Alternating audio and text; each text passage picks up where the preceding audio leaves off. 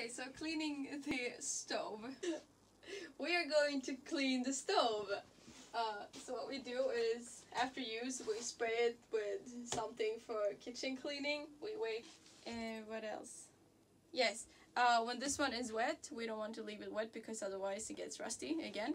So what we do is we put on the heat on low heat just to vaporize all the water. And then it dries, and then we turn it off before we leave, so we don't leave it on. And that's it. Easy. For a couple of minutes, maybe one. Then we take this one, the sponge, and rub it around. If it's really, really bad and food on it, we take this one and rub it around. When it's rusty, we're using that. Yes. We want to get it all off. And these ones leave small hairs on it, and we of course rinse it because we don't want the hairs to be left on. It'll set on fire. Yes. And the important part is not to have any detergent left on the plates, so we rinse it with water.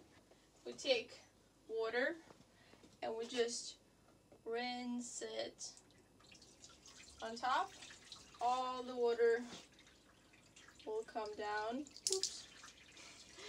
Around on the edges. The water is supposed to come down to the hole that is in between the plates. So we want all of these edges to be clean.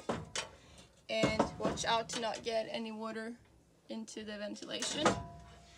And when you have rinsed all the plates, all the detergent is gone and all the fuzz from these ones is gone. We open this one, where we find all the water that has dripped down. Then we lift it out, try not to spill everywhere. And pour it out. If it's not dirty and doesn't have any food left over, we put it back. Otherwise, we clean it. If you need to use more water, you just empty this one twice, and it should always be empty of water when you're done. Then we take this one. We wipe it off as much water as possible, as much as we can. Then we turn a little heat on all the plates and wait for the water to disappear. We don't want to leave it wet because otherwise it gets rusty again. We put on the heat on low heat just to vaporize all the water, and then it dries so they don't rust. And we turn it off before we leave, so we don't leave it on. And that's it.